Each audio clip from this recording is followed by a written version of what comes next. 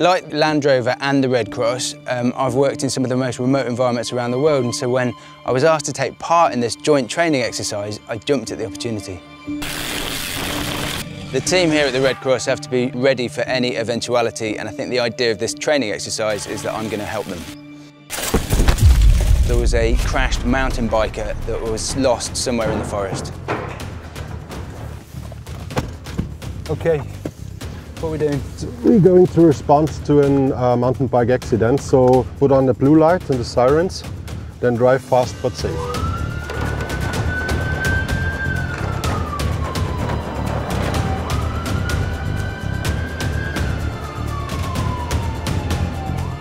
On this training exercise, I was going to be driving the Discovery emergency response vehicle.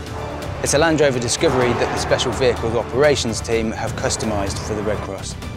The vehicle is absolutely packed full of loads of high-tech equipment. It's got multiple radio systems, it's got satellite communications, it's got a drone which has got thermal imaging. You can actually push on the screen and tell the exact GPS location of where you're touching. It's a phenomenal piece of equipment.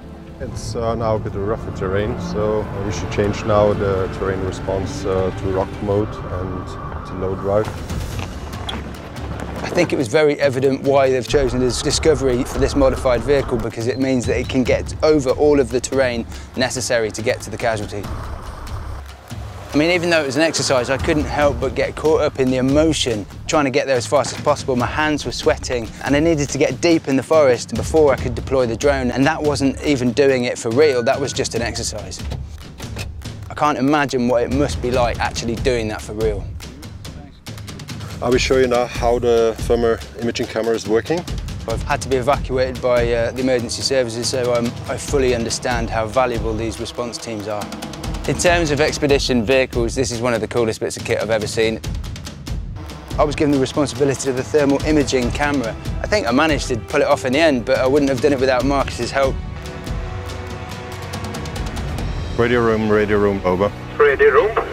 We've located the missing mountain bike. The moment when the thermal imaging camera actually locked onto the casualty was utterly exhilarating. I just started buzzing because it showed that the bit of kit was doing exactly what it was designed to do.